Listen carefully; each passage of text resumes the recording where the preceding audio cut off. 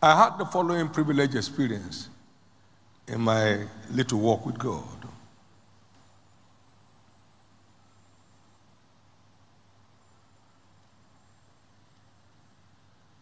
He opened my eyes someday, and I saw that indebtedness is not his agenda for me.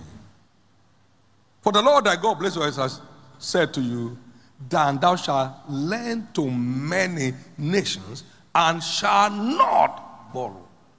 So I entered into a covenant that day against borrowing, October 4, 1981. Here am I by grace, owing nobody, living or dead. I dived into that water when he stirred it.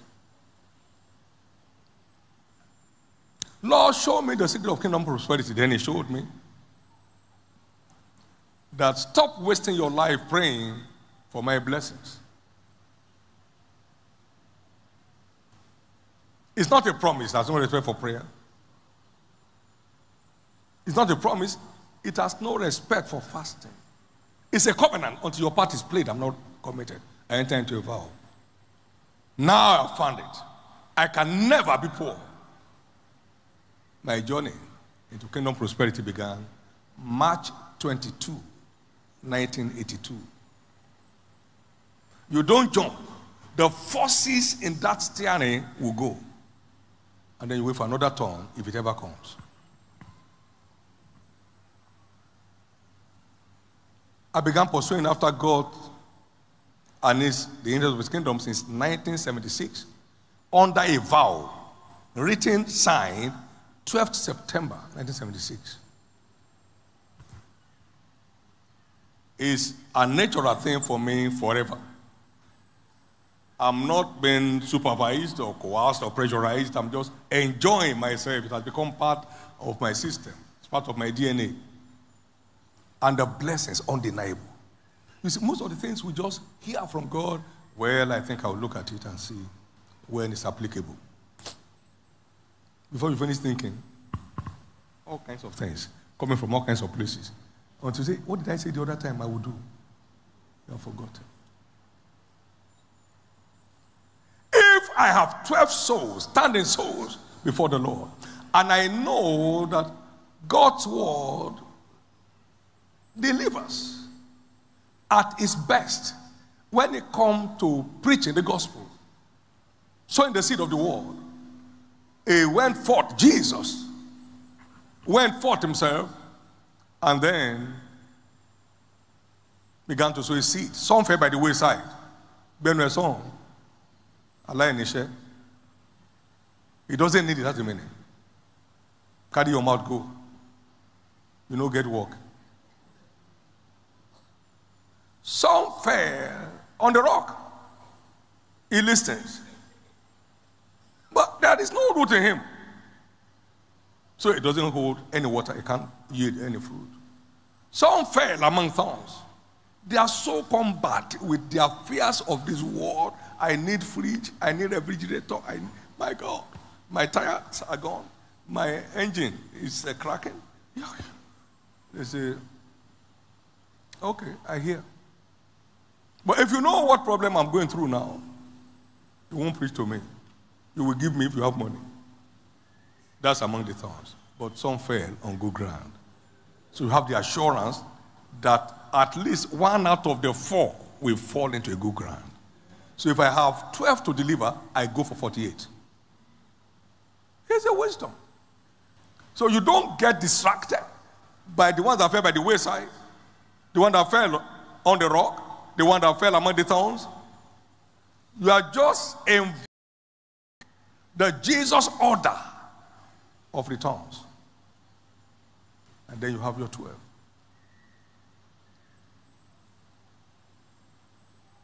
In case that grace has not gone to that level where you can have a quarter, since Jesus had a quarter, you can start going up a little. You soon get there. So you don't go for 12 when you need 12. You give allowance to the roadside, allowance to the one among thorns, allowance to the one on the rock. But we are sure that some will fall on good ground and will bring forth fruits also. Can I hear your amen? So it's a multiplier effect. Time is of essence. And getting anything meaningful done in the kingdom, time is of essence.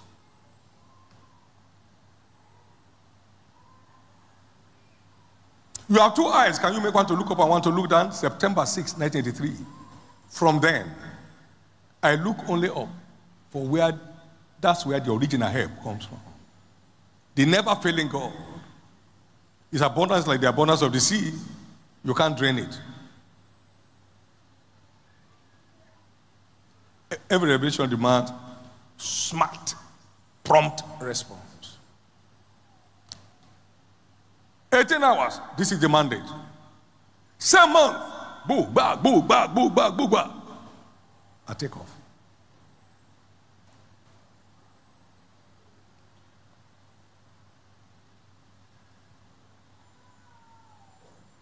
Visions, revelations, instructions all demand prompt response for maximum delivery.